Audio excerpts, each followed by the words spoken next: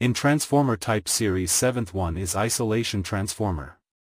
An isolation transformer is a special type of transformer that transfers power from the input to the output without any direct electrical connection, using only magnetic fields.